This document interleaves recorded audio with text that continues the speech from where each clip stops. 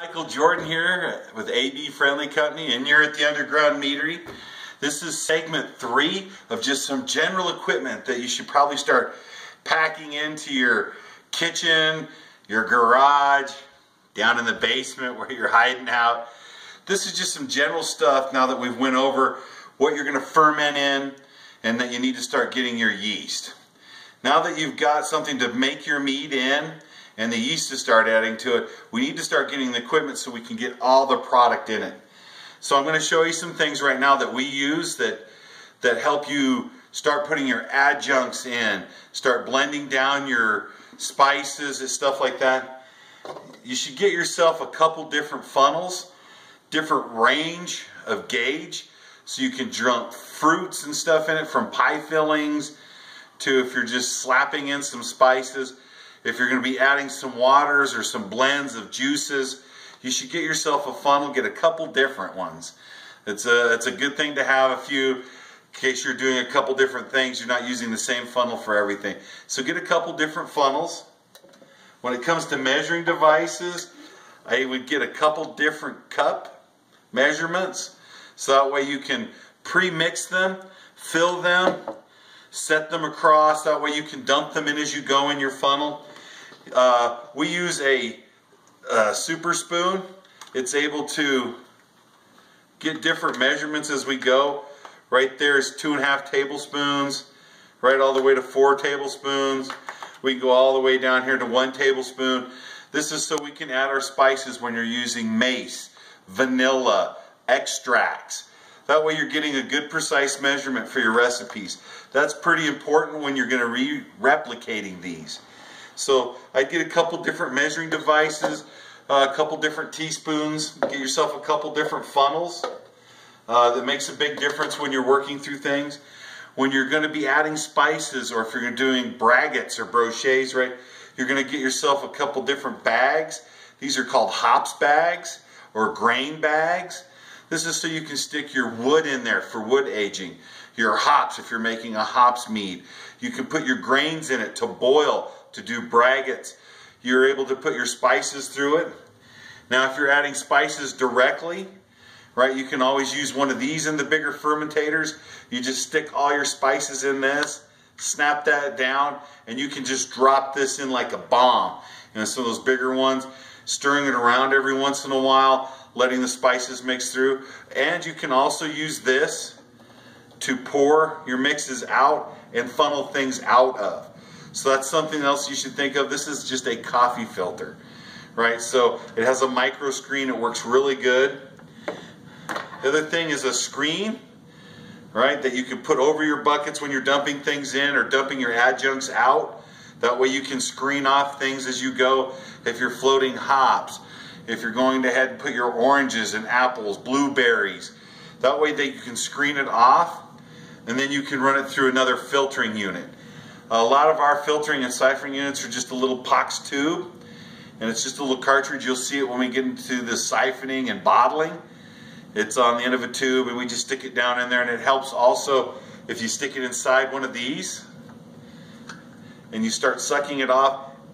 Clarity for competition is huge. Now, as a mead maker, I don't mind if it has little floats and stuff in it of some of the fruits, some of the hops, some of the spices. I think it builds a lot more flavor in your meads. But you have to remember, when you leave that stuff in there, sometimes it can keep fermentation activating. And when you go to competitions, they always like to see clarity. That they want it super crystal clear.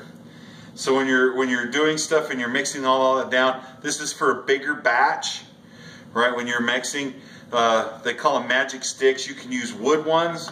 If you're using the same wood stick for each batch, you're going to get some back flavoring. It's the magic totem. Some people really like the wood. We like the plastic, easy to wash, dishwasher safe. And when we're doing the smaller batches, you don't need a lot of the mixing equipment due to the fact you're going to be shaking the jug like a paint mixer. That kind of stirs and adjuncts everything in together. It dissolves the honey good. So we're just using the paint mixing method of the fat man shaking. So, but if you're going to stir, get yourself a couple different stirring rods, some big spoons, something that you can get in there and mix in. This is a Brix meter. right? This is actually a portable refractometer meter. When we're looking to see what the alcohol content is, this is a good way to measure it. You can just take a little bit of your mead, drop it on there, and it's going to give you the different measures of sugar and starch inside the measurement. It can give you a potential for your alcohol reading. Now, this is not a very expensive unit. It needs to be calibrated, it needs to be clean, but it's a pretty precise unit when using it. Most of the time, we use hydrometers. This is a distiller's hydrometer set. It comes with the candy thermometer in there. You need to get a candy thermometer. You want to make sure your temperatures when you're making braggots, brochets, getting ready to dump your yeast should always be dumped between 68 and 77 degrees for yeast activation. So it's good to have a thermometer. These are a couple of different hydrometers for distilling, so I can get really down to the measurement of what I'm looking for hydrometer reading. You're going to see us use them. The most common hydrometer that people use is this one. This is a brewer's hydrometer. I recommend it. Get a hydrometer. It's going to get your potential alcohol readings. It's going to show you how much sugar's been eating. This is going to be a valuable tool. So you should get a hydrometer. You should get a thermometer, some measuring equipment. The other thing is that you're going to need different things for airlock units. This is an airlock unit. You fill it up with liquid here. As the CO2 discharges, it bubbles. It allows ingredients not to go back in, but leaves the pressure off the bottle. Same with this. This is a bubbling airlock unit. It has a little piston on the inside that when it starts bubbling, it'll piston and let off and release the gas so you don't have explosion. Both of these work good as airlocks, but when you use these type of airlocks, you're going to lose some of the aroma because it's going to burst out. My guy right here, simple balloon.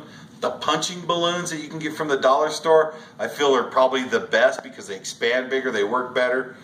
But a balloon works great when they get so big they can just pop off. You can just put another balloon on it. They might blow up. But this relieves a lot of pressure and it can keep a lot of the aromas and aromatics in your meads. So as you're working, you can really smell what they're going to smell when they pop open a bottle. So I like these quite a bit. Now when you're going to start heating up your honeys and using your honeys in that type of measure, you can get yourself big crock pots. We have big ones.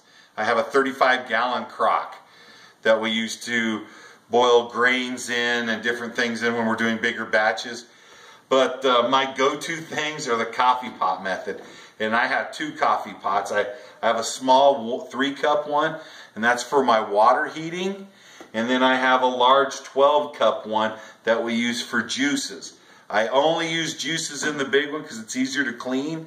And I'm able to heat up the liquids for the juice by just setting it on the hot plate some of the times. Sometimes we just even put I have another coffee pot that we just use a hot plate to do wax. When we dip the bottles with the corks in it, we wax the tops. So I have a coffee pot that we usually heat up the water. And the reason I like coffee pot method of heating my waters and juices is that it gets it warm enough to dissolve honeys and dissolve ingredients, but it's not too hot to where it's going to destroy any of the enzymes or any of the products in it. The other thing here is we have a scale. It's a digital scale, and this helps me measure out my honey that I'm going to be using, so that way I always know how much honey is going in each one of my jars. The stuff that I'm showing you here is going to help you brew. Hydrometers get your alcohol content. Funnels, strainers, and measurements are going to help you add your adjuncts and the same amount every time, so you're just not throwing stuff in. Oh, this is kind of how we did it before. When you get a great recipe, you want to make sure it's the same all the time. So you want your heat the same every time. You want the measurements the same every time. You want the same amount of honey by weighing it every time. That way it's always the same. And when it comes to that,